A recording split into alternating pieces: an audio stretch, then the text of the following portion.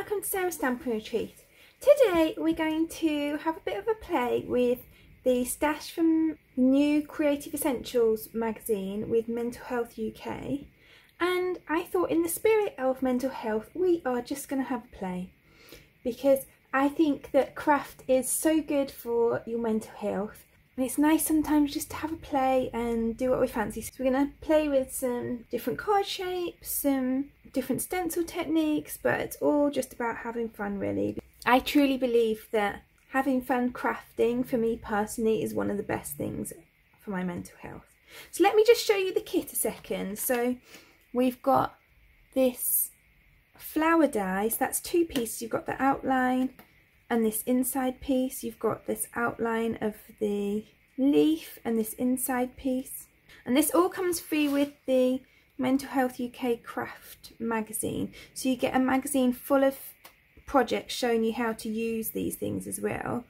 And then we've got this lovely stencil which I'll be using today. We've got this stamp set, so there's some really big stamps on there. You've got this big kind with the flowers that we're going to use later. We've got this Enjoy Life piece, Focus on the Good, nice flower vase, and then some more sentiments and little embellishments. And then we've got this gorgeous paper pack, which actually I'm not going to touch on today. I'm only going to use the non-consumables, but it's really pretty, so I'm just going to show you so that if you decide to purchase this magazine you know what you're getting.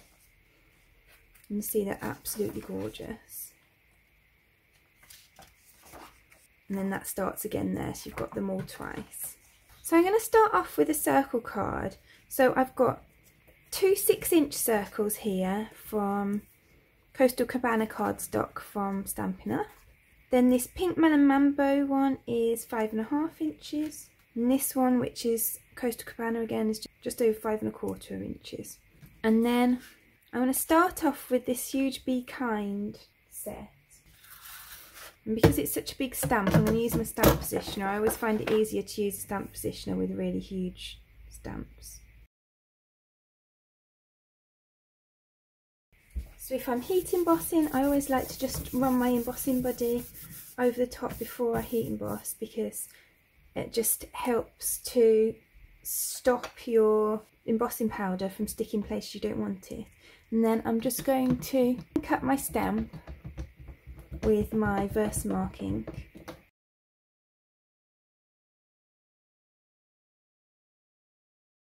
And I'm just going to repeat that one more time just to make sure we've definitely got a really good impression. And then I'm going to do that again just on this smaller circle. So I'm just going to make sure that that's going to be in the right place before I pull it down. So I'm just going to ink that up again.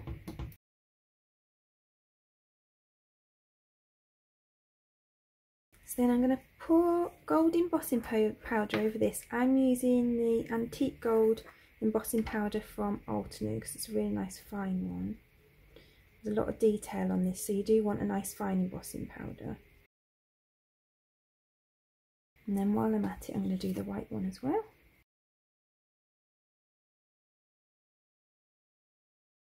And then I'm going to use my heat tool to melt the embossing powder on both of those.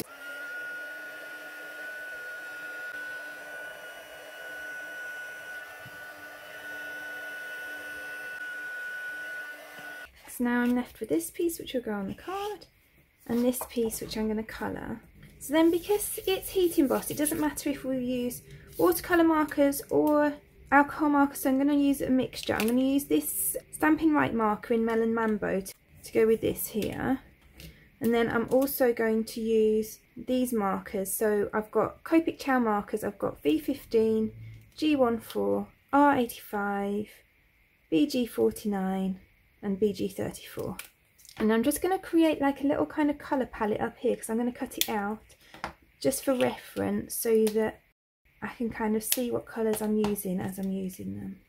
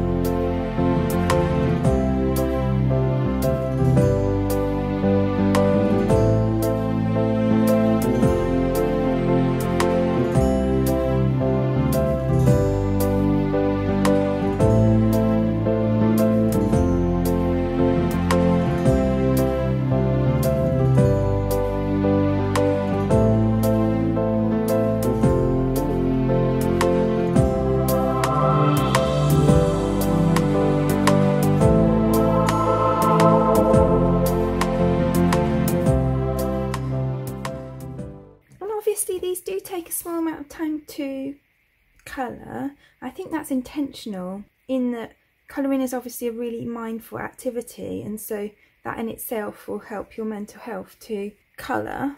So I'm just going to cut it out, and then I'm going to paper piece all of the cut pieces onto here. So each piece that I cut out, I'm going to glue on. And obviously I don't need to cut out like these swirls and things because those are already on my base.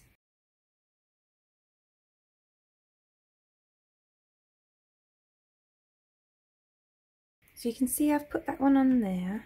All these pieces are going to need to be cut out separately, but most of the rest can stick onto this ring, so it can be cut out as one big piece, and then I'll cut out the bee and the kind separately. I'm just going to stick on each piece as I go until I've completed the whole panel. So then here we've got a cut and coloured piece. I think that looks really pretty, and it gives it that extra kind of like bit of dimension as well, because it's kind of laid on top of the cardstock. And there's a few bits around that I have not cut out because they were so tiny. So I'm actually just going to colour those in on the green.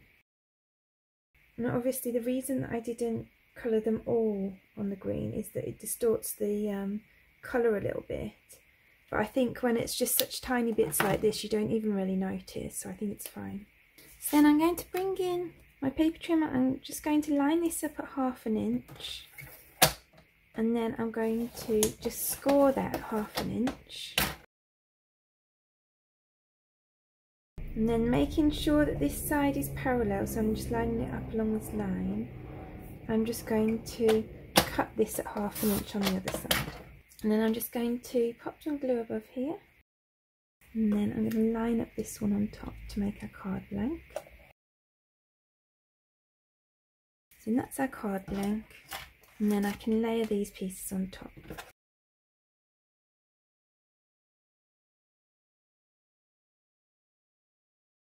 So then I'm just going to pop this one on as well.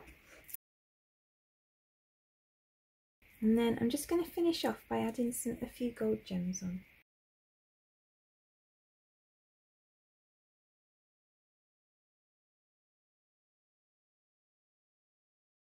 So then we've got this gorgeous card as our first card, and that'll fit into a 6x6 envelope. So then for my next card, I'm going to create like a wraparound card. So this piece of cardstock is 5.5 inches by 11 inches, and that is the Coastal Cabana cardstock from Stampin' Up. This piece measures 3 1/8 inch by 5 1/4, and this one's the same size, and that one's Fresh Freesia and Pool Party, both from Stampin' Up. So the first thing we're going to do is use the stencil that was included in our set to add some detail to these. So I'm going to take this down to my scrap paper. I'm going to pop the tape reasonably close to the cardstock that I'm trying to ink on, because then hopefully it'll keep the cardstock in place as well. You see that's not like moving around easily. I obviously don't want to put the tape on the cardstock because I want to ink all over it. So I've got the Fresh Freesia ink, so it'd be tone on tone, and I would usually use a bigger blending brush than this, but all my bigger ones are in my bag ready for a class, so I'm just going to use what I've got on hand.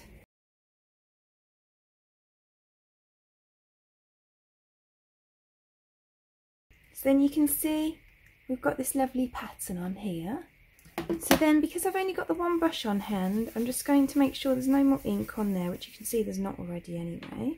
And then I'm just going to take a water wipe and just gently go over my stencil to make sure there's no more pink ink on it, so that I don't ruin the next one.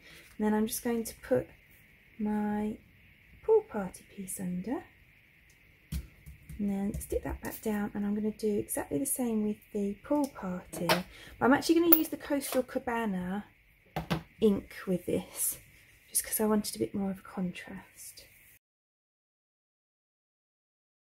So then here are my two inked up pieces. So then the next thing I'm going to do is create my card blank. So I've got this piece which is 11 inches by 5.5 inches. And I'm going to score it at 3 3/8.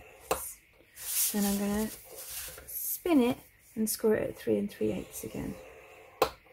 So then this piece in the middle is 4 1/4, so it will go in a 4 1/4 by 5 1/2 inch card blank. But then these pieces we're going to cut down. So what I want to do is just make a little mark at 1 1/2 inches with a pencil on each side of my card, and then 1 inch from the edge at the bottom. I'm going to bring in my trimmer. If you've got a trimmer like this, you could actually do the scoring and the trimming on the one thing. I prefer to use my scoreboard because it gives a bit of a deeper score. If you don't have a scoreboard, then this do just great. So I'm lining up this score line here and this line that I've just marked on my paper, and I'm just going to cut across there. So we're just cutting across, and then I'm going to join up the mark that we did here with the mark that we did here, and then I'm going to do the same on the other side. So I'm going to line up this score line and this mark that I made. I'm going to cut across, and then I'm going to just line up those two marks, and then I can fold those in. So then I want these pieces, so I want the pink to go on this side and the green to go on this side. So what I'm going to do, because I want to cut this so that it fits nicely in here, so I want to use the line that I have cut on here to make sure that I get the line nicely on my card. So what I'm going to do is I'm going to make sure that the top and the bottom edges are even, and then I want to line this up so that this just meets the edge. I've left it, you can see, just a teeny tiny bit over because my pencil mark's going to be a little bit away from the line. And then I'm just going to draw a line just down there and just down here, and then I can use that line as my cutting line. I'm going to do the same on here as well, so I'm going to line it up so it's equal from the top and the bottom, so that I know it's landed in the right place. And then I'm just going to draw and draw. So then I'm just going to use those pencil lines just to cut along.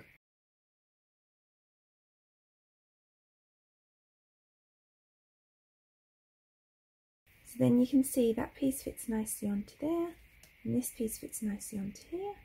So I'm going to glue those pieces on.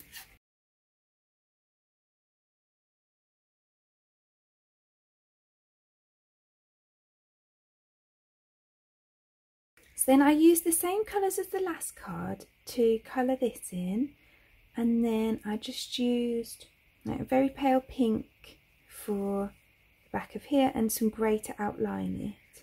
And I'm just going to add that on here, but I want it to act as like a closure, so I only want it to be stuck onto here. So what I'm going to do is I'm just going to make sure that my foam pads only go to this side of the line, and I'm going to keep checking just to make sure that it's definitely going to cover it.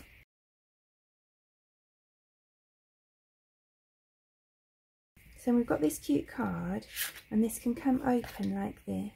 And then when you put it back together, it just slides together like that, and this keeps it closed. So then I'm just going to finish it off with some of these gold gems.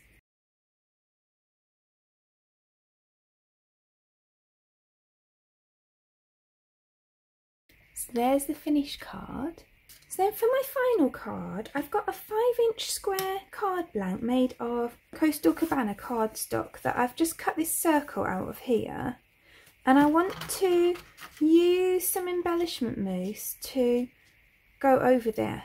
Obviously I don't want it to go through the hole, so I'm going to put my scrap paper through the hole, and then I'm going to put another piece of scrap underneath so that I'm not ruining my work surface. And then I'm just going to move these pieces of tape. And then I've got this embellishment mousse in Aquamarine from Tonic. It's a Nuvo embellishment mousse. So I'm going to take my palette knife and I'm just getting that up. It's a little bit crumbly, so I'm just kind of like mixing it about because it is quite an older one. And then I'm just going to take a little bit on my knife And I'm just going to kind of press that through and spread it a bit like butter through that stencil.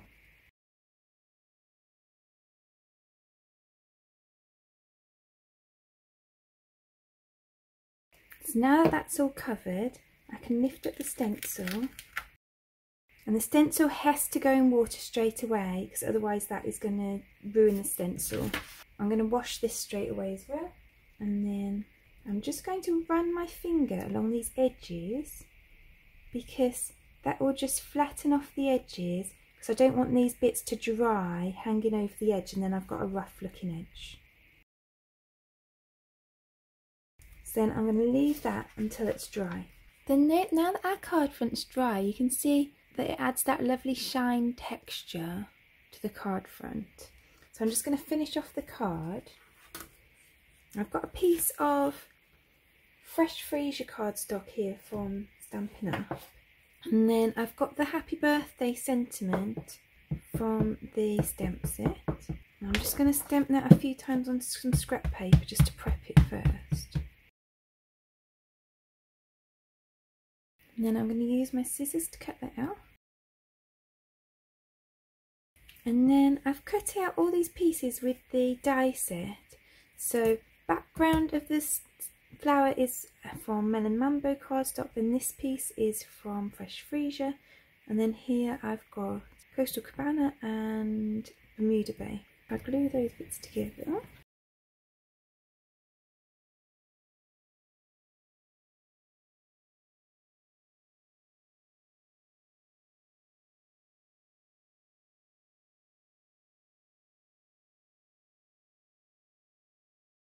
And so then I'm going to pop this sentiment up in there. And then I'm going to pop this up as well. I obviously don't want the foam pads to go over the circle, so I'm actually putting them on the card blank instead.